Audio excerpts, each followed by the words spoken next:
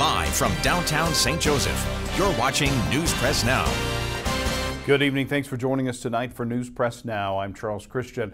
Well, as inflation begins to moderate, two new issues could impact families who struggle to put food on the table. The closing of Smithville hog farms in northwest Missouri could impact the economy in some far-flung counties served by Second Harvest Community Food Bank. At the same time, able-bodied adults soon have to meet new work requirements in order to qualify for Supplemental Nutrition Assistance Program, or SNAP, I should say, formerly known as food stamps. The Second Harvest CEO says pantries and distribution sites are already seeing high demand.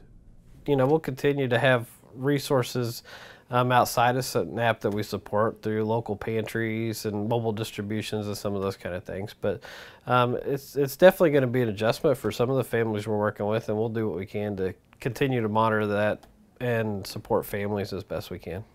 The age limit for SNAP benefits increased to 50 on September 1st for able-bodied adults without children. It goes to 54 next year.